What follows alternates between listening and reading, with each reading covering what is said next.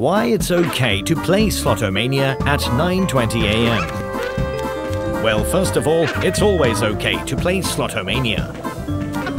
But it's 9:20 a.m. And you need to win, not just because it feels good, but for your health.